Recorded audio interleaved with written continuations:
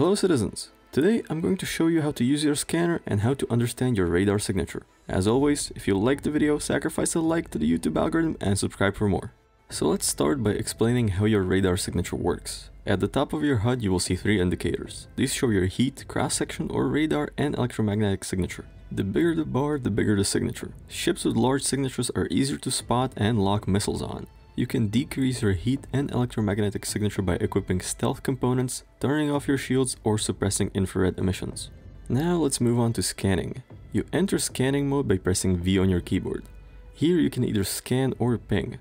When you ping, your scanner will send out a pulse highlighting objects around you and scannable objects that are too far to be recognized passively. You send out a ping by pressing Tab. You can also change the angle of the ping with comma and period on your keyboard. The ping angle allows you to direct your scanner pulse in a particular direction over a longer distance. The other thing you can do in scanning mode is scan individual objects that your scanner has picked up. You can do this by holding the left mouse button until the scan completes and all information is displayed.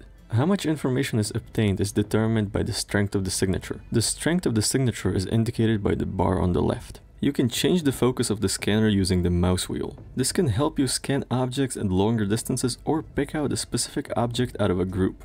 You can scan ships, minables, stations, and vehicles to obtain information about ownership, cargo, composition, and other information. This change to scanning is a massive improvement over the old system, and I'm excited for the future when we might be able to scan signals and store the scanned information to be sold later.